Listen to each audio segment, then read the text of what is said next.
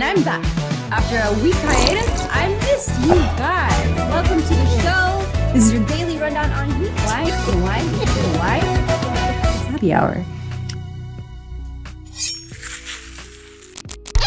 Alita Battle Angel, Robert Rodriguez, and James Cameron are talking about going back to that well, because if you watch the movie, it leaves off on a cliffhanger similar to Dune, right? Where it's just like, clearly more needs to happen here, but we're just stopping at this point. Even though it's been 3 hours already, there's still more to tell. So apparently what's going on is, you might remember that on this past season of Mandalorian, Robert Rodriguez directed an episode, and it was that crazy action scene out in the the canyons with people jumping and flipping and all sorts of stuff. It was the one felt where... like a Rodriguez scene. It did. It felt like his episode. I was like, oh yeah, that's him. That's him. That's him. It's a signature move. It's a signature move. Right.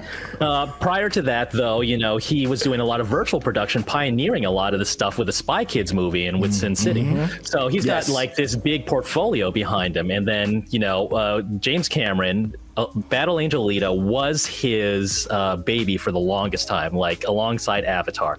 But then for whatever reason, Cameron, because he was under the Marianas Trench, couldn't direct Alita himself. So he handed that off to Robert Rodriguez. And so when Jon Favreau saw Battle Angel Alita, he was like, I think we can use him for our virtual production on The Mandalorian, which is how he got signed up. So as it turns out, we know that Hawkeye is ending next week because Disney Plus never ends. They've got Book of Boba Fett coming up. And Robert Rodriguez is directing, let me see what it says, 3 of the 7 episodes. Oh, so they're really just trying to like go for it. Like, they're going for it, baby. Oh, that's really ballsy by Disney. The story is he's not going to get on Battle Angel Alita until he finishes this. But if I'm not mistaken, Battle Angel Alita is a Fox film, which means it's a Disney film now. I think that's right. Yes, that's technically correct. Yeah. All right. I didn't know that. This makes me more interested because I'm not a Boba Fett fan, but then I am a Robert Rodriguez fan. If he's bringing his energy, his action, then I'm down for that.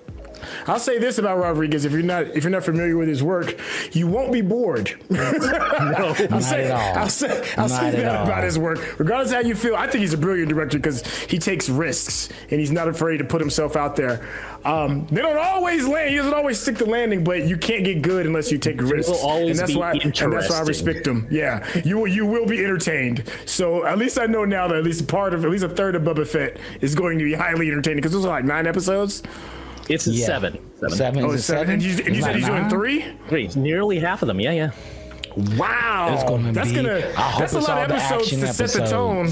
Yeah, especially if he comes out the gates, that's gonna really set the tone. I hope he does the first one and everybody's like, what was that I just watched?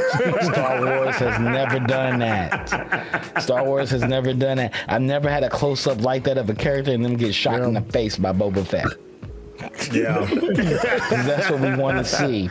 I don't know. They're R-rating this pounding in the guy that's yellow and all the yellow blood going everywhere. We want to see that with Boba Fett. It's a callback to Sin City. Yeah, callback to Sin City, which is so good. It still holds a little bit. It does. Yeah, both those movies hold up. Shockingly.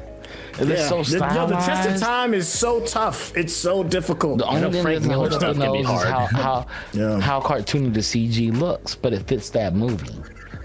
I mean, this is the person that did Spy Kids, and Spy Kids. If a little bit of hokiness is going to unravel you, then don't watch Spy Kids. Even though Spy Kids is really good for what it is, it's good for its lane. Hey, 2 children directed that movie. 2 children directed and wrote that movie. Yeah.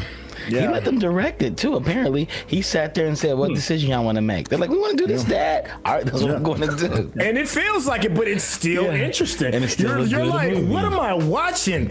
And why haven't I turned this off? Have you seen the new movie where all the kids of the superheroes come together to do Yeah. No, that's the second. Yeah, no. Shark Boy and Lava Girl's got 2 parts. No, they got a 3rd one. Yeah, the 3rd one. Because it's Shark Boy and Lava Girl 1 and 2, and then they got the 3rd one when they're adults. Yeah. And it's still and the new kids. One of the girl was on Dancing with the Stars, and she was grown and married.